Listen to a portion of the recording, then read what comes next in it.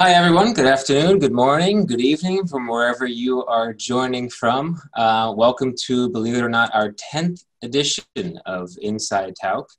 Thank you so much for taking the time today to join. My name is Dustin Smith. I work here on the marketing team at Tauck. For those of you who haven't joined us before for an insideTauck session, welcome. And for those of you who have, welcome back.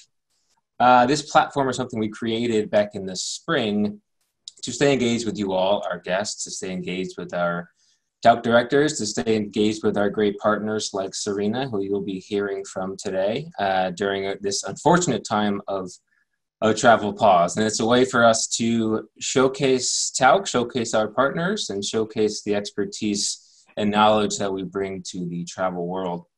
And we hope it provides you with a little bit of knowledge, a little bit of inspiration, and a little bit of excitement to travel again as soon as we can when it's safe to do so. So before we get to Serena, just a couple housekeeping items. You are all on mute. You are on Zoom webinar with us today.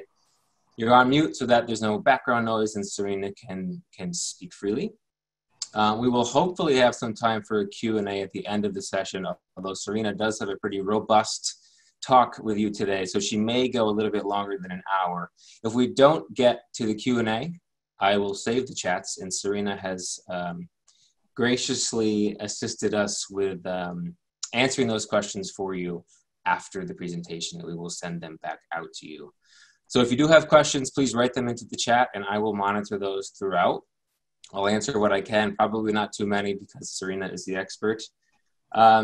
One last thing, there is a closed captioning provided today live. If you do not want to have closed captioning, you can just go to the bottom of your screen and toggle it off. It's called closed captioning, and then you would show subtitle or do not show subtitle.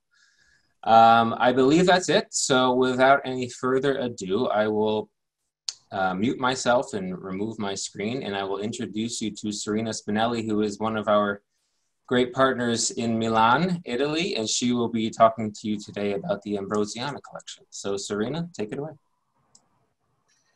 Good afternoon, Dustin. Good afternoon, everyone, and thank you for inviting me to spin my art historical tales today. I am speaking to you from Milan, and this is the Italian metropolis well known to the world at large for the fashion industry, the design industry, and for a very hardworking mentality. But I'm here to tell you today that it is not just a trendy modern city. It is also a city with an ancient history. Milan, too, is home to some of the most unexpected historical, cultural treasures and sophisticated nooks of beauty that this complex and fascinating country has to offer. So during the lockdown, all of Milan's treasures seemed to be enchanted. A cruel spell had been cast upon us, and all the museums looked silent and congealed in time. But even though the lights were low and systems appeared to be down, we could imagine that the Renaissance Madonnas and the Baroque noblemen in the picture galleries would still relate to each other in subtle ways, could still tell each other stories from one gilded frame to the other, or whisper their colorful secrets from one crystal case to the next. So a new way of appreciating art had to be found. And it is in this spirit that I began focusing on a few of these artifacts at a time. From afar, of course, but with more imagination than before. Milan has many wondrous collections, but one of my favorites is undoubtedly the Ambrosiana. Now, it's a great treasure chest of knowledge and beauty in the center of Milan. It rests upon a small, solemn piazza of stone, not too far from the Duomo, which if you've visited Milan, you will know is the great Gothic cathedral, which is one of the symbols of the city. But the Ambrosiana is tucked away from the crowds and most of the commercial venues. Now, normally, of course, we would enter from the front door of the Ambrosiana. We would walk up the steps, push past two heavy glass and wooden doors. We would walk down a great marble hall bedecked with the casts of the Trojan column. We would approach the man behind the mahogany cubicle about the price of the ticket, and then we would glide up another flight of steps, inhabited by a series of sculptures, paintings, even bronze trees, and the mind would prepare itself for the experience, and thus the traditional journey would begin. But we today are incorporeal in this particular experience, and we are like spirits in all of this, so we can do as we please amongst the enchanted museums. So I'm going to invite you to hover above the roofs of the city for a while with me, and then dive into the heart of this institution from above, as you can see from this first slide. Now, this is one of the secret courtyards of the Ambrosiana. It's a space of great beauty, great silence, which has evolved naturally through the ages from the architectural toil of men. And this is a place really where many, many stories come together. You can just about catch a glimpse on the right-hand side there of a classical building with rows of rounded arches and loggias. Now, beyond those lodges, you have to imagine that there are mosaic rooms and marble halls that await you, where statues, goddesses, ivory caskets can converse with the feathered vests of a shaman and the natural trinkets of a chamber of wonders, such as the eclecticism of this particular collection. On the left-hand side of that slide, you can also take a peek at the apse, the brick apse of a medieval church. This is the Church of the Holy Sepulchre. And it was built by the Milanese knights in the 11th century as they returned from the First Crusades.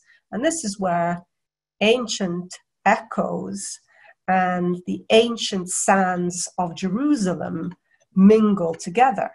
Now, in the middle of all of this is the courtyard that you see, and it's called the Courtyard of the Great Souls. And here we are bound to find a bronze shoulder to perch on. Will it be Thomas Aquinas? Will it be Shakespeare, Manzoni, Stendhal, Plato, Paracelsus, even the Polish revolutionary Peterfi?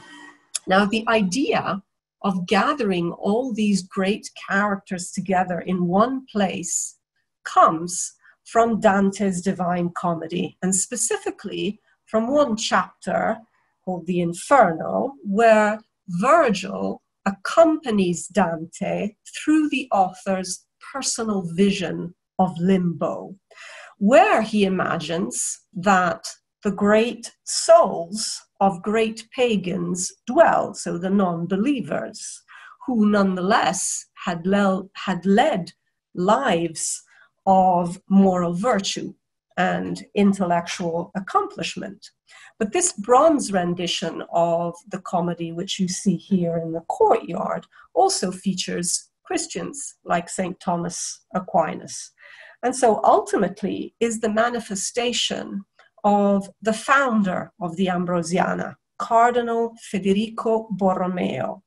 And his most important motto in life was credere and comprendere, which means to believe and to understand. So the two must go hand in hand.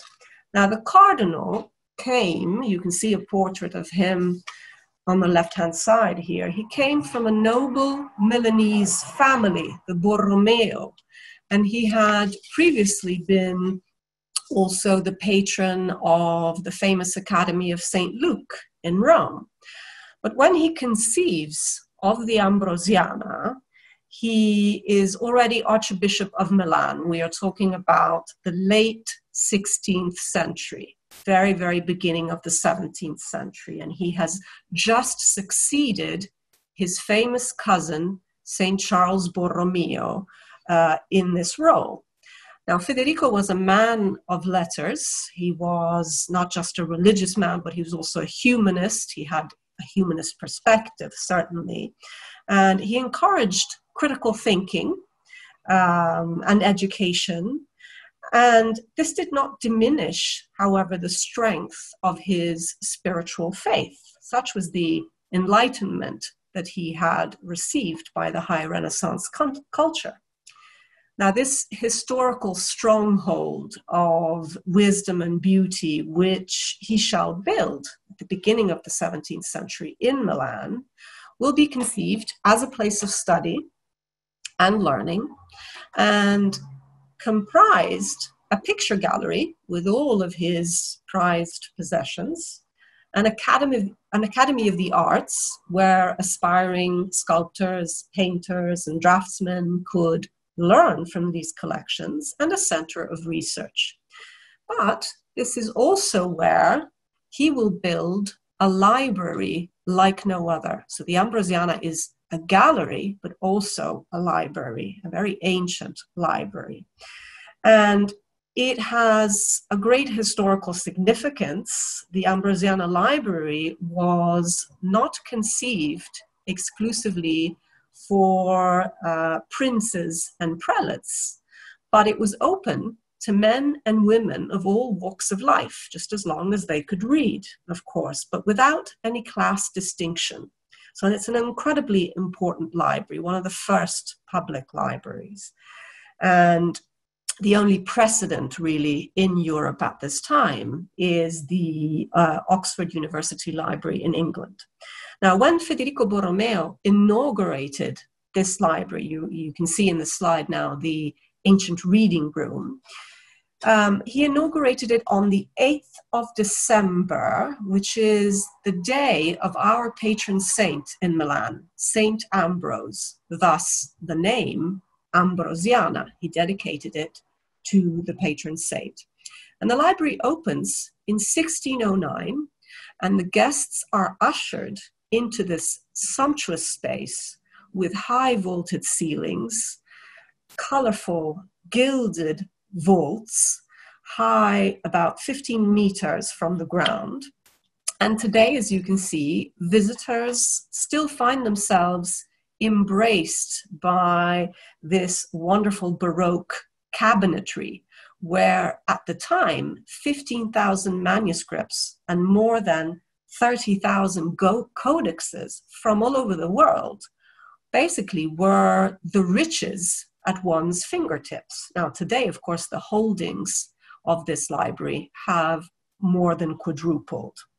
Now, the texts which had been collected were written in many different languages, in Greek, in Latin, in the Vulgate Italian, in Persian, in the golden tongues of knowledge. And they covered a wide cornucopia of subject matter, from astronomy to theology, from judicial matters to love affairs, from classical literature to mathematics. And the reading material was carefully catalogued and made suitable for consultation. And this was very modern, a very modern approach for 1608. The bookshelves that you see, in fact, allowed for a more liberal browsing of the codexes, as opposed to the older monastic libraries where books were actually chained to the desks and you couldn't pick and choose. You just had to read what was available on the day. Now, the Cardinal, Federico Borromeo, also made sure that anyone visiting the library had access to ink, to paper, to a well-lit fire in the winter. Now, for the vastness of its collections, the Ambrosiana is undoubtedly one of the most important libraries in the world. And for the purposes of this narration, and in general, I will consider this old antique library as one of the great works of art, the first work which I will introduce today, and from which three main other works will spring forth in various ramified ways. Now, amongst the most outstanding manuscripts which we can find here, carefully protected within the safe, the caveau of the Ambrosiana beneath the building, is what you see on the screen now, which is called the Ilias Picta, and it's the only illustrated Iliad which has come down to us from the antique world. And so in this parchment is where the Athenian soldiers of the Iliad do battle in their clashing armor, body to body, color to color, on this millenary parchment, 5th century AD, from Alexandria, most probably. And it was probably the product of many different artists. Now, another wonderful piece in the Ambrosiana collection in the library is this here, which is referred to as a manuscript called Of Divine Proportion. Now, such is the title of this amazing 15th century manuscript. It's a compendium of different complex geometric shapes, as you can see. Shapes which had been originally discussed in the antique world by Euclid, and which are here discussed and explained by the mathematician, the 15th century mathematician called Luca Pacioli, who's actually a Franciscan monk, who was at the court of the Sforzas. The Sforzas were the absolute rulers of Milan in the 15th century, and they had quite an enlightened court. And Fra Luca Pacioli is therefore the author of this piece, but one of his brightest pupils was none other than Leonardo da Vinci. And we know that Leonardo has spent more than 20 years of his life and career in Milan.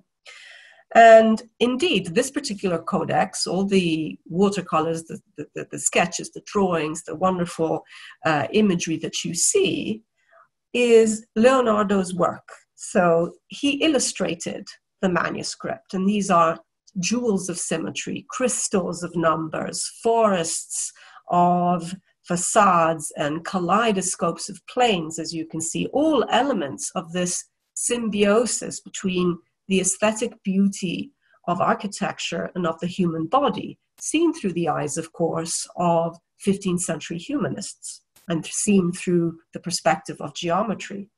Now, Leonardo is widely appreciated. It is widely appreciated, had numerous interests and curiosities, and the Ambrosiana Collection treasures the largest and most eclectic collection in the world of original drawings, sketches, notes, thoughts, doodles, and formulas by the universal man. And this codex, which contains over 1,200 separate folios, is known all over the world as the Codex Atlanticus, and it is kept within the Ambrosiana library. And this codex embraces about 40 years of Leonardo's career and of his life, from 1478 to the year of his death, 1519. And it expresses everything from mathematics to mechanical engineering, from botany to astronomy, from town planning to scenography. And within it, we may see experiments and projects for the exploration and the depths of the oceans, or for the scrutiny of the skies. No other artist from the Renaissance has left us such a large cultural legacy, such an important number of documents, in fact, by which it is possible to follow his train of thought, to follow the evolution of his preoccupations. And these documents, I'm showing you some of them now, in fact, all of the Da Vinci codexes, not just the Codice Atlantico, including those in the international collections, all of these notes have had a rather checkered history. I'm going to try and summarize that for you now. So everything begins in 1519, a few days before Leonardo da Vinci's death, when Leonardo was in France at the court of Francis I. He was in Amboise. And just before he dies, he bequeaths all of his materials, his paintings, his instruments, his notes, his codexes, to his faithful disciple, Francesco Melzi. And Francesco Melzi was a Lombard painter from Milan, who was living together with Leonardo in France at the time. Now, when Leonardo dies, therefore, the materials are transferred to Melzi's villa in Vaprio d'Adda, just outside of Milan. And here, unfortunately, after Melzi's death, his heirs allow its dispersal. They did not know, that they didn't realize how important these documents were, or they didn't care for them. And they began to sell sheets of parchment indiscriminately. Now, subsequently, in the late 16th century, the sculptor Pompeo Leoni, he was a sculptor, but he was also an antiquarian, and he was working for the Spanish governors in Milan at the time, when Milan was under Spanish rule. We're talking about the second half of the 16th century. Pompeo Leoni heard about this dispersal, and he began to buy back parts of these notes. He embarked on a campaign to recover as much of the lost material as possible. And indeed, he managed to preserve a great part of this heritage, but it is estimated that all the documents that we have all over the world by Leonardo da Vinci only represent a fourth of what actually existed. Now, what did Pompeo Leoni do at this point? What he did was he began to catalog all these folios, all these original documents. And to our dismay, perhaps, he began cutting and pasting. And so he divided, basically, all the different topics in two separate volumes. Now, the first volume, containing all the naturalistic and anatomical drawings that he could find, was taken to Spain, where it eventually found its way to England and is now referred to as the Windsor Codex. The second volume, on the other hand, where Pompeo Leoni gathered, as you can see, all the technical and scientific notes and drawings, became the Codex Atlanticus, so called because of its large format, much like that of an atlas, Atlante, Atlantico. And in the 17th century, the codex was purchased by a Milanese nobleman called Marquis Galeazzo Arconati of Milan, and he donated the codex, this wonderful piece of incredible original documents, to the Ambrosiana in 1637. And it has been there ever since. Now, of course, the story is a little more rocambolesque and a little more full of trials and tribulations than I have told you, including Napoleon's requisitions at the end of the 18th century. But suffice it to say that the Codex Atlanticus has always made it back to the Ambrosiana, where it still is lovingly curated and exhibited today. About 20 folios every 3 months are exhibited in the old reading room of the Ambrosiana, and every 3 months there's a different topic, therefore, that you can see. It's on rotational display. Now, his codexes are also the witness of Renaissance man's struggle to separate his work from that of a mere artisan. So he contributed greatly to the elevation of the artist's social and intellectual status. Now, a lot has been said about Leonardo's dilemmas, his pentimenti, his unfinished works, his indecisions. But what of his convictions? And in fact, the Codex Atlanticus is undeniable proof that Leonardo was profoundly convinced that science and art were interrelated, and that you could not be a good scientist without drawing directly from nature, and that conversely, you could not be a good artist without taking an interest in science. So he was convinced that the art of drawing had a princely role, and that this was a supreme instrument by which we could know the universe, by which the universe could be studied and analyzed. And all of this research and thought, it's uncanny, but it's contained in mysterious ways within his paintings too. And the Ambrosiana is also the protector of a haunting example of his ideal portraiture.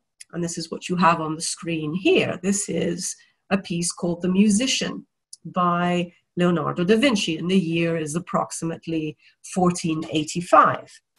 Now, this particular portrait is believed to be of Franchino Gaffurio, a choir master of the Duomo, and a skilled musician working at the court of the Sforza, the court of Ludovico il Moro, Ludovico the Moor, as he was referred to. And this depiction, however, is very different from the typical Milanese portraiture of the time, which was usually in strict profile. The character here, painted by Leonardo, as you can see, is in a three-quarter position. So there is this will to turn around and face towards us, which is clearly evident. Now, Leonardo first arrived at the Milanese court in 1482, and he had been sent to Milan by Lorenzo de' Medici. So he came with a delegation from Florence in order to amuse the absolute ruler of Milan. And he came with a good friend of his. The name is Atalante Migliorotti, who was also a musician.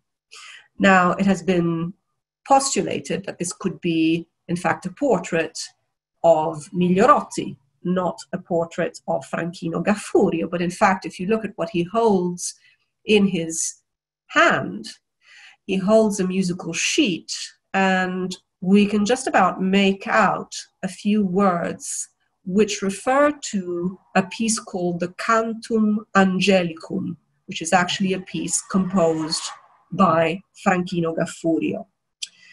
Now, Leonardo himself was a talented musician. Not many people know this, but he was endowed with a beautiful voice. And he was a sublime performer of the lira da braccio, which is sort of like the great-grandfather of the violin. And he was also fond of inventing these very, very curious musical instruments. The most famous one is the viola organista, which is a fusion between a keyboard instrument and a chord instrument. And he was fascinated by the vibration of chords, and he often studied the differences between sound waves and light waves. And it is well known that Leonardo referred to music, to the art of music, as the painting of the invisible. So as if it could express, therefore, what painting could not. Now, the expression here in the face of Franchino Gaffurio, of this musician, is very, very intense, as you can see. And the bodily perception of the sitter and his psychological presence is emphasized by this dark background, which pushes the figure to the foreground, to the front, and almost makes it pop out of the frame. So the three dimensions are also further expressed by the use of chiaroscuro, what we call chiaroscuro, which is light and shade. And he had first learned this technique by looking at Flemish painting, but Leonardo develops this technique to the most sophisticated heights, as you can see. And this painting is a very acute analysis of how light falls on a face, on the surface of the face, as you could possibly imagine. Now, he was very interested in human physiognomy, Leonardo, and he wanted his portraits to look real and individual. His drawings and studies on the various human expressions, on the various characters and emotions are known and well documented within the Ambrosiana, actually. In 1498, he also began to put together a treatise on the art of painting. And within it, he stresses the importance of being true to nature rather than to a particular canon of beauty invented by man. He also believed, and this is very important, it's another one of his convictions, that in order to paint a good portrait, one must express the stirring of the soul, I moti dell'animo, we say in Italian. So this is what we see through the eyes of the sitter, of the musician. It's an inner movement. Let me see if I can enlarge this for you just slightly. There you are. And it's an inner movement. So it's a movement from within, from behind those eyes, which makes this factual external physiognomy come alive. And it's a painting which expresses not only the surface, therefore, of the skin and bones, but what goes on beyond the eyes. So the eyes painted by Leonardo also express a movement of another kind because they express the thoughts of the mind. They express the fancies of the heart, the flurries of the spirit. So man, in Leonardo's conception, will be exposed at 360 degrees, weaknesses and strengths alike. And through Leonardo, the portrait, we can say, actually becomes man. So this concept, of course, you will guess, becomes paramount to Leonardo when it is time to paint the Last Supper, which is also a wonderful work of art that we have here in Milan. Now, our own eyes and spirit are moved when we walk through the halls of the Ambrosiana. When we walk through the halls of the Ambrosiana, of the picture gallery, and we experience the shape of these wonderful halls, the space that the Cardinal built in 1618, and that his successors will enlarge, in fact, because the collection of the Ambrosiana will become larger and larger and larger as the centuries go by. Many noble Milanese families will, in fact, bequeath their works of art to the Ambrosiana. Now, one such scintillating image, which you can see as you walk through the halls, is this mosaic wall at the bottom of this grand staircase there on the right-hand side. And this is a mosaic which reflects and represents another precious manuscript in the library, contained within the library, which you can see on the left-hand side. So you see there is this continuous relationship between the library and the gallery. Now, the 14th century manuscript in question is Petrarch's, Francesco Petrarca's, beautifully executed copy, his own personal copy of Virgil's most famous poems. And the frontispiece, which you see on the left-hand side there, is in the purest international Gothic style. And it's a miniature composed by the Tuscan artist Simone da Martini. And he's also the author, Simone Martini, of very large works, of large religious triptychs, large panel pieces commissioned for the churches and the societies of Siena. But here, he makes himself very small. He dotes on the particulars. He scales down his world and creates a miniature heaven in this manuscript where the characters from Virgil's stories come alive and interact with each other within this very bucolic landscape. Now, that which makes this manuscript so exciting and so precious, you can see in the center there, in the slide in the center. And it's the fact that Petrarch annotated, underlined, and created a series of notes there on the margins, in the margins of this manuscript. So apparently he took this manuscript wherever he went, and he used to jot down thoughts, events of his life, and lo and behold, to the excitement of many critics and many historians, he even adorns this manuscript, now in the Ambrosiana, with the obituary of his beloved Laura, the mysterious woman whom he loved from afar and whose beauty inspires more than 300 love sonnets. And Petrarch was supposed to have seen Laura for the very first time in Avignon, in France, at the Church of St. Clair. And there's a specific date, in fact, 6th of April, 1327. And he will love this woman from afar until her death. And her death is signaled within this manuscript. Now, earlier Italian poets had written splendid sonnets expressing their love for particular women, but it's Petrarch's poems in the 14th century that give rise to a whole generation of translations and imitations in Europe and especially in England, where his example will inspire great love sonnets like the ones of Spenser, like the ones of William Shakespeare. But there is another love story, an ancient love story to be told within the walls of the Ambrosiana.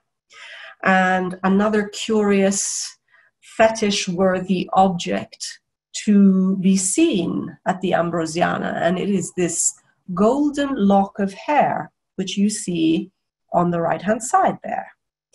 So you see, amidst all of this knowledge in the Ambrosiana library lies a little packet of letters. The Ambrosiana library owns the sweet correspondence between the humanist Pietro Bembo and the most sublime Lucretia Borgia, who at the time was the Duchess of Ferrara. Now, and the lock of blonde hair was contained within one of these letters. So it's a very sensual relic of their thwarted Platonic or mostly Platonic love. Now, Lord Byron, the English Romantic poet, had read this correspondence when he visited the Ambrosiana on his grand tour. The Ambrosiana was quite an important stop on the grand tour back then. And it is known, in fact, and this is quite a funny anecdote, that Byron stole a single hair from this lock when the librarian of the Ambrosiana wasn't looking. And he carried it around with him always as a kind of precious memento. And this story got me thinking, what is in a lock of hair? What is the symbolism behind the lock of hair? When I look at this, I think of the fertile power that women's hair has always had within the imagination of many authors, whether they are sacred or profane. So I picture, for example, Mary Magdalene and how she washed Christ's feet and delicately dried them with her silken hair, a mane of silken hair, which Titian here, Tiziano, imagines as this very luscious and luminous drapery covering the nude body of Mary Magdalene when she renounces all of her riches and all of her fine clothes in penance. And this is a painting by Titian that you can also see in the Ambrosiana.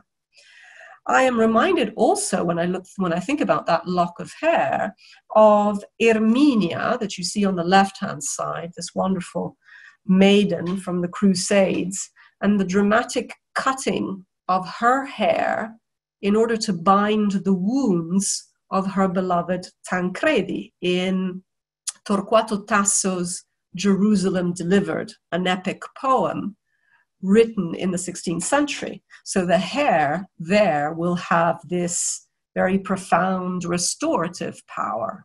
And then last but not least, we have on the right-hand side, Walter Crane's Victorian illustration of Rapunzel and the strength of her long tresses, the sweet ropes for a young lover to liberate her with, supposedly. So this lock of hair is a timeless relic of sensuality, femininity, strength, creativity. But briefly, who were Lucretia and Bimbo? Lucretia, of course, was Pope Alexander Borgia's infamous daughter. She has been depicted throughout history as a woman of extravagant vices, but really we must remember that she began her story as a child bride, married to 3 different husbands in dramatic succession and homicide, ruthlessly exploited for political advantage when she was very young by her father and her brother. And when the scholar and humanist Pietro Bembo, whom you see in this wonderful poetic portrait by Giorgione on the upper left-hand side there, when he meets her, when he first sets his eyes on her, she had just become the new Duchess of Ferrara, one of the most prestigious courts in Italy. And the cost had been very high for Lucretia Borgia, for her beloved second husband, Alfonso, the son of the King of Naples, had been murdered. And she had been separated from her child to begin this new life as Alfonso d'Este's new bride in Ferrara. Now, there are many images of Pietro Bembo and Lucretia Borgia. And the letters at the Ambrosiana are a record, really, of this passionate but gentle and covert love affair, which lasted about 16 years. Now, the most well-known portraits, or so-called portraits, in fact, of Lucretia Borgia, is, of course, the female sitter that you see in the center there, painted by Bartolomeo Veneto, a Venetian painter, which many in the past have supposed, in fact, actually painted a portrait of Lucretia in real life. In reality, this would not have been possible. This would have been too scandalous, depicting the real Lucretia in this way. Though the eyes of the main portrait there in the center bear a similarity to the eyes in the verified portrait on the bottom right-hand side there, portrait by Dosso, whom you see a detail of. So Lucretia Borgia here is, or the supposed Lucretia Borgia, is dressed up as Flora, right, the goddess of spring. And it makes me think of another illustrious Flora present within the precincts of the Ambrosiana. Now, she resides within a space in the Ambrosiana, which you see on the left-hand side there, called the peristyle. Now, in order to step into this space, all you have to do is draw the black velvet curtain that you see at the end of the old reading room. And you will find yourself in this very atmospheric antechamber. And when you will look down, you will see that there is an image of an antique Flora embedded within the flooring of this little colonnaded room. And in fact, what you see is a 4th century AD mosaic. So as you can see, the Ambrosiana is a treasure chest of all of Milan's history. Now, this mosaic was found in the 19th century in the area of the old Roman baths of Milan, a vestige, therefore, of the city's very prominent and ancient past as capital of the Roman Empire of the West. Now, the Emperor Maxentius at the time had built 14,000 square meters of Roman baths in Milan. And Flora is probably this lovely maiden here is probably the most beautiful and precious fragment that has come down to us from this once sumptuous building. Now, the golden hair of Lucretia, however, to go back to her, may also be associated in my mind with a symbol of grace and purity, the blonde hair. With such qualities in mind, it adorns the head of a beautiful Virgin by Botticelli. And here is, on your screen now, the very humble prima donna of another beautiful painting in the Cardinal Borromeo's collection in the Ambrosiana. And this is the Madonna of the Red Pavilion. It's a very special piece by Botticelli. You can see her in all her glory now on your screen. And however, when we think of Botticelli, I think that surely one or two of his great masterpieces will come to mind. For example, The Birth of Venus, or the Allegory of Spring, La Primavera. Now, these are all prevalently pagan themes, pagan iconographies, and very typical of Florentine humanism in the late 15th century. However, this piece that we have before us is very rare, because although it's very beautiful and very enchanting for many reasons, it's very different from the kind of Botticelli themes that we have in mind. The subject, above all, is purely religious. As you can see, it was painted, we believe, between 1490 and 1495. And thus, it coincides and expresses the gathering intensity of Botticelli's religious fervor. So at this time, the artist underwent a personal religious crisis, a kind of moral dilemma.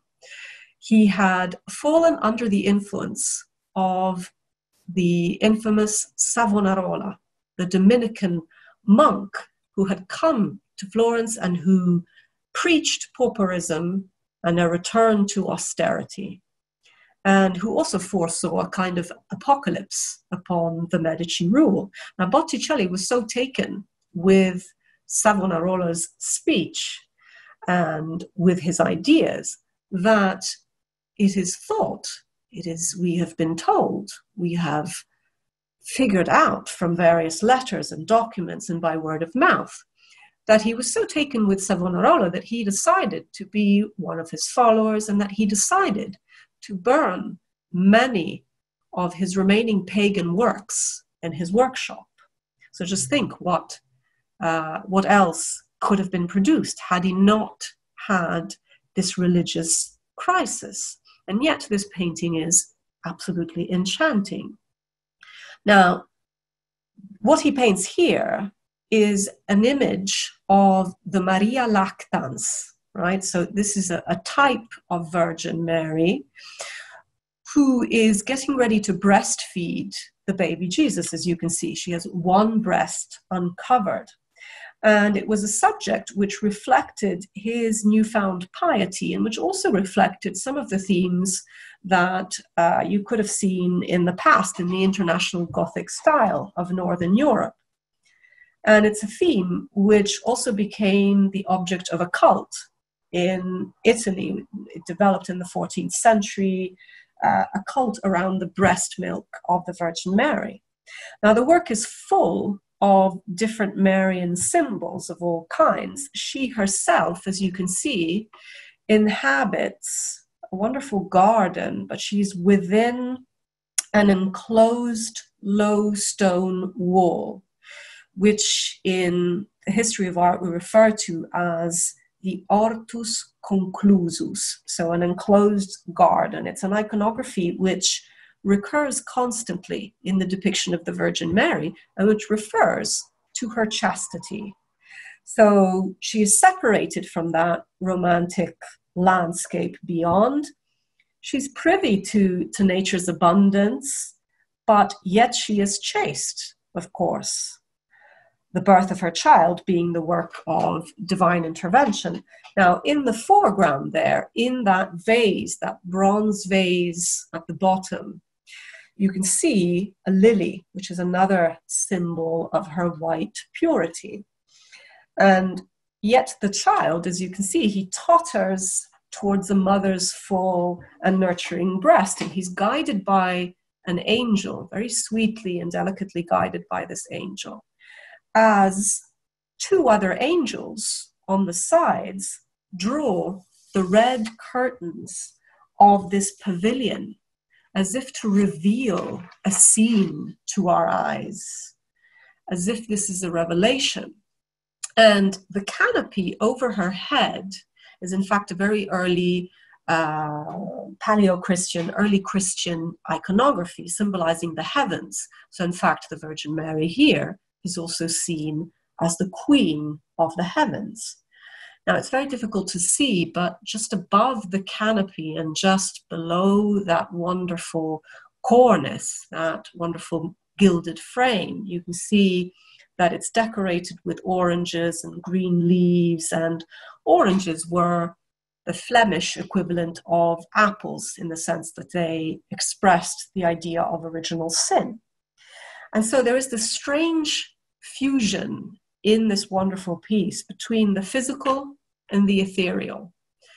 And this is the Madonna of the Red Pavilion. This is the piece which attracts so many visitors to the Ambrosiana. It ensnares them within this suspended moment, which Botticelli artfully created here.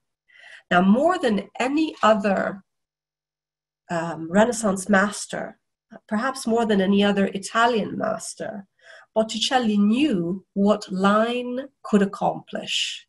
Now, within the history of art, there's always been this dance between, this very lively, rhythmical dance between line and color. Painters who favored color as a means of expression, like the Venetians, and painters like the Florentines, who favored excellent draftsmanship and line. And Botticelli was one of these. He could accomplish these incredibly beautiful linear compositions. So these are full of subtlety and brilliance. If you allow your eyes to glide over that drapery, the drapery of the angels, the drapery that covers the angels' limbs, you will see and you will perceive that there is a kind of soft breeze blowing through the scene. But then at a certain point, everything is frozen in time. Everything is crystallized in time. So Botticelli is a magician of sorts. And just so you can give a face to the name, here is a self-portrait of Botticelli. It's a detail from The Adoration of the Magi, which is a piece which he painted for the Church of Santa Maria Novella in Florence. So as you can see, he was quite beautiful himself. But there is yet another Marian symbol within this piece that we still haven't analyzed, and this is the Book of Prayers, which you see on the stone ledge there in the detail. It's a manuscript which the Virgin obviously was reading quietly to herself before the baby was brought to her for feeding. And this is a symbol usually of the Virgin's wonderful wisdom.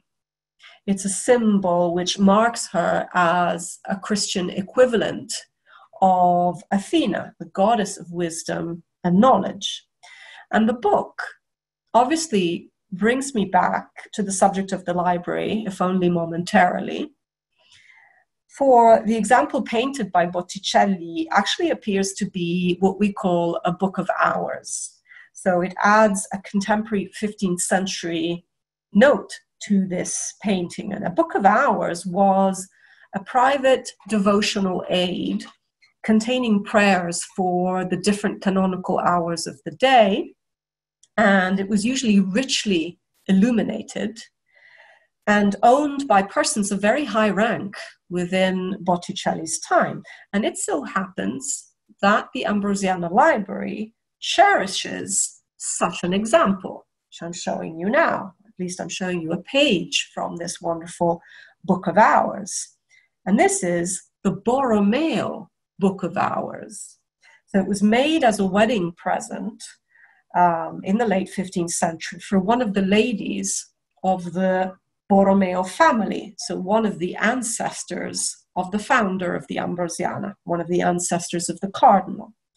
Now it also, this page, brings us back to Leonardo, because in fact, the author who illuminated, the artist who illuminated this wonderful manuscript is Cristoforo de Predis, who was one of Leonardo's Milanese disciples.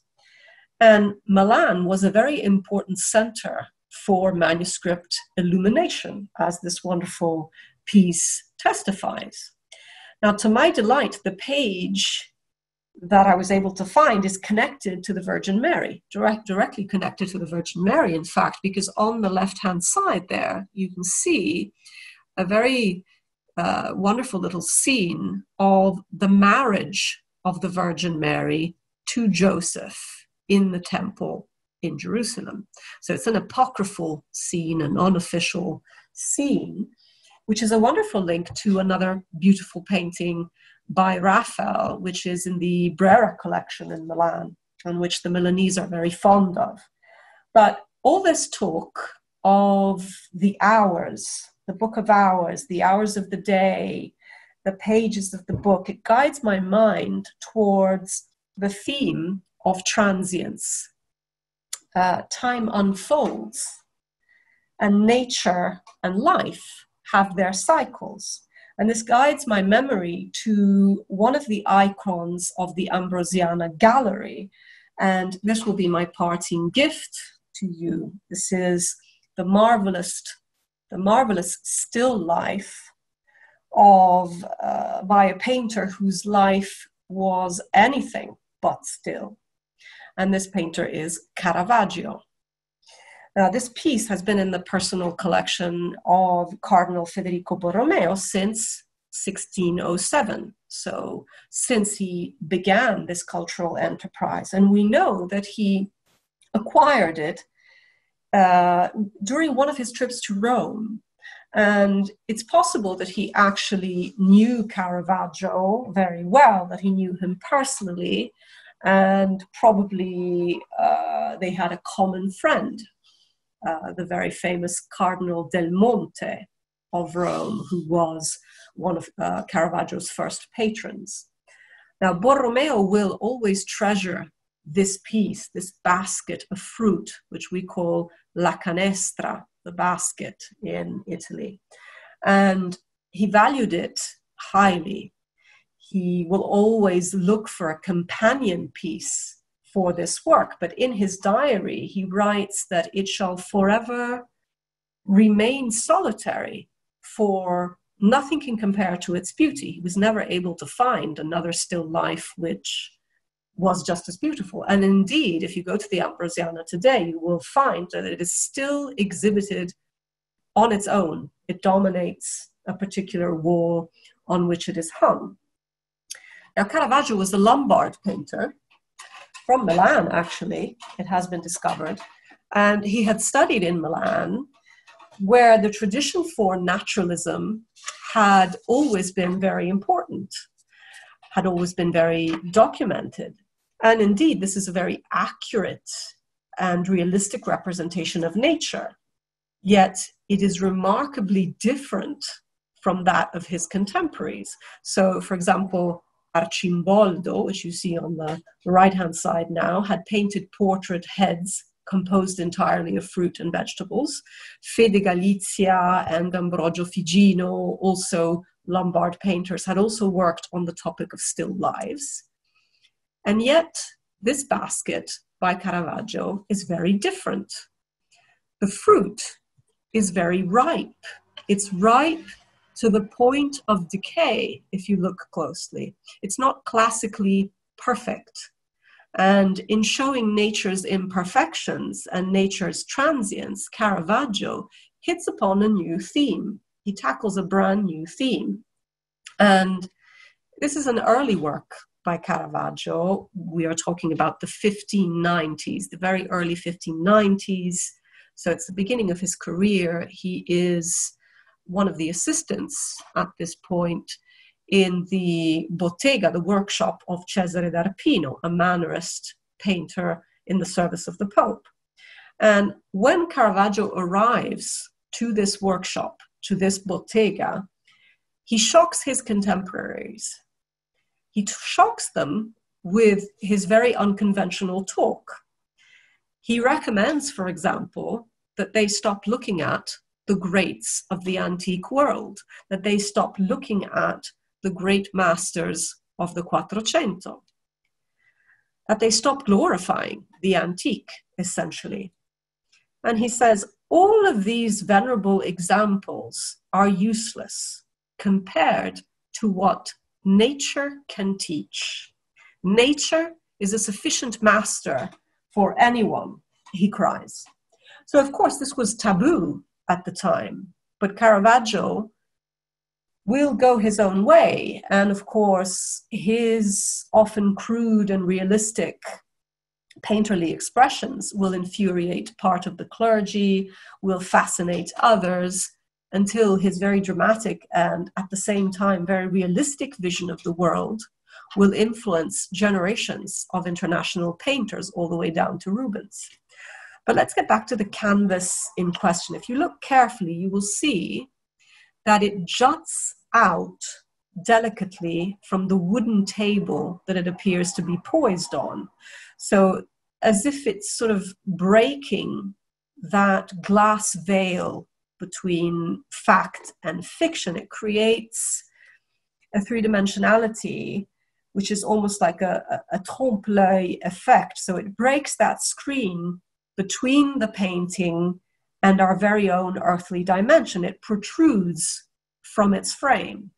It's also devoid of any other context. We don't see any other figures or any other objects within this piece, just a yellow ochre-colored wall, which in fact reminds me of a lot of kitchens and dining rooms of the 17th century, especially in certain Flemish and Spanish paintings of the time.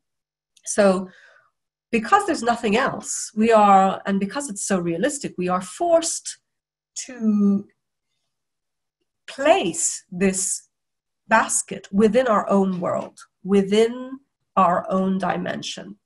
And the trompe-l'œil effect, in fact, was so effective that in the early days of the Ambrosiana, when the gallery had just opened, the canvas was exhibited upon a wooden table, just leaning against the wall, so it could actually melt within the wall. Now, the use of lighting, as you can see, is also very beautiful, very direct. We have this source of natural light, which comes from the exterior of the painting, yet it's very golden, very delicate. It allows us to meditate on each of these single pieces of fruit, and you can see there are very different kinds. But if you focus on the apple, you'll notice that there is a wormhole in that apple, and that the figs are a bit too soft, that the leaves are crumpled. You can also see that there are some dewdrops on some of the leaves. So it's a sign that the seasons and time still acts upon it. So all of these particulars allude to another iconography in the history of art, which is called vanitas, the theme of vanitas, which in Latin means emptiness. And so it points to the inevitability of death, to the fluctuating days and hours of all that is natural and earthly. And this is a theme which will gain enormous popularity in the 17th century, in Flemish art, in Dutch art. And by the way, this is a brand of painting in which the Cardinal was one of the most sophisticated collectors. And if you visit the Ambrosiana, you will also see there is a room entirely dedicated to Flemish art. And yet, I think back to Lucretia's golden lock and how perfect a relic it still is, and how the body may perish, but the memory will last, and how our memory is in fact an antidote for the inevitable decay of earthly life. How the keepsake, whatever it is, whether it is a lock of hair or just a thought expressed, could be the thing which vanquishes the vanitas. And the Ambrosiana itself is a precious treasure chest of beautiful and curious keepsakes. And as we walk out of the building now on our own two metaphorical legs, we must remember that we are also walking, in fact, on sacred ancient ground. We are walking on the old Roman Forum. For the Ambrosiana and all of the annexed buildings around it have sprouted from the ground which was once at the center of ancient Roman life, with its temples, its tabernas, its porticos, as you can see from the print and from the rendering there. And that beneath the Ambrosiana, as you can see from the photographs, lay the remnants of that ancient Roman pavement.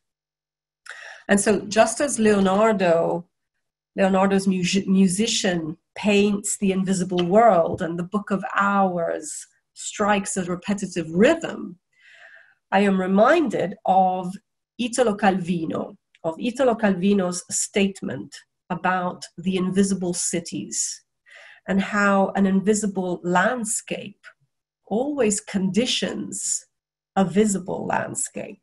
And when I visit the Ambrosiana, I often think about this path that is trodden continuously over and over again through the ages, and which I sincerely hope that you will have the opportunity of experiencing physically in the future. Now, there are, in fact, this has been a focus on the Ambrosiana, but there are, in fact, many wondrous art collections in Milan to be discovered. And many of the most interesting art collections, in my opinion, in my mind, are those collections which still reside in their original locations. So the so-called case museo, which Milan is rich in, the house museums, like, for example, the Pol di Pizzoli. You can see an image of the Pol di Pizzoli in the center there, with this wonderful staircase just spiraling around a neo-Baroque fountain. And the Pol di Pizzoli is in an 18th century palazzo where a very distinguished Milanese nobleman called Pol di Pizzoli put together a very eclectic and wonderful fusion between painting, glass, furniture, jewelry, interior decoration. And if you look on the bottom there, on the bottom right-hand side, you can see that in the late 1920s, the industrialist family Necchi Campiglio housed their precious modern masterpieces in a wondrous Art Deco villa. I'm showing you two slides there, the one with the pool at the bottom and then directly above that, the interior. And this is an Art Deco villa in one of the most elegant neighborhoods in Milan called the Quadrilateral of Silence. And the Villa Necchi was also the first private home to own a swimming pool, which is in fact quite a surreal image within the city of Milan. Now, the interiors of the house still bear the original art, the original Art Deco furnishings created by this wonderful author, this wonderful architect and interior designer called Portaluppi. And this is the house, the Villa Necchi, where Hemingway had often been a gracious guest. But speaking of the 20th century, and this is the last slide that I'm showing you, I promise. Speaking of the 20th century, let's not forget about the Museo del Novecento. You can see a slide, an image on the bottom left-hand corner there. It's a rationalist stone building from the 30s where the city's collection of Italian modern art is exhibited. And indeed, we are not just about Renaissance art. And it's one of its most wonderful features, as you can see, is this glass wall, this large glass succession of windows, which gives you the most spectacular view onto the Duomo, the Gothic cathedral. As you can see, you can just about make it out through the windows. Another fabulous venue just above there in the red slide is the Campari Gallery on the outskirts of the city, a collection of vintage posters from the 18th and 19th centuries, gadgets and tremendous works of design and art, which the Campari family had collected and promoted over the years, over the centuries, since 1860, really, since they built the company. And of course, let's not forget that in our contemporary world, the great fashion designers like Armani, like Prada, have also built their artistic meccas in Milan, so exhibiting their collections, of course, but also their collections of contemporary art, and being patrons of contemporary architecture, which has, in some cases, completely uplifted and modified some of the more marginal areas in Milan, and such is the case of the Prada Foundation. And you can see that on the bottom right-hand corner there with this glittering but solemn golden tower. So you see there is something for everyone, and Milan is this wonderful eclectic mix of antique and modern, which embraces all periods of Italian history and culture. And that, I'm afraid, is all from me today. You may be relieved, in fact. I have been quite long, I guess. And I hope this was interesting for you. And thank you so much for listening. My thanks to Tauck for organizing this, for inviting me. And I can't wait to start traveling with you again. And in the meantime, it's back to you, Dustin, I guess. Thank you so much, Serena. That was absolutely fantastic. A lot of great comments coming in.